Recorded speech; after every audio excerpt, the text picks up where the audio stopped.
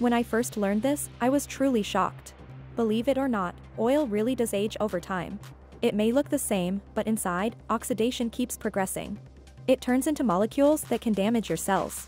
As oil gets older, oxidation creates unstable compounds. Lipid peroxides can easily form inside it. Once those compounds enter your body, they can rust your cell membranes. They trigger inflammation and make your skin and blood vessels age more quickly. And then, those oxidized molecules react with sugars and proteins inside the body. They create substances that accelerate the aging process itself. You might be thinking, oh, that's it? Hold on. This substance actually clings to the inside of your blood vessels. Once it forms, it's almost impossible for your body to remove. That's why we call them final products.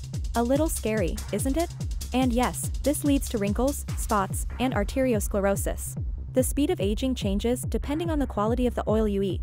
Of course, it is not the only factor, but it plays a major role. And the thing that determines the quality of that oil is it's actually all about one key balance. I will share that truth with you in a full-length video soon.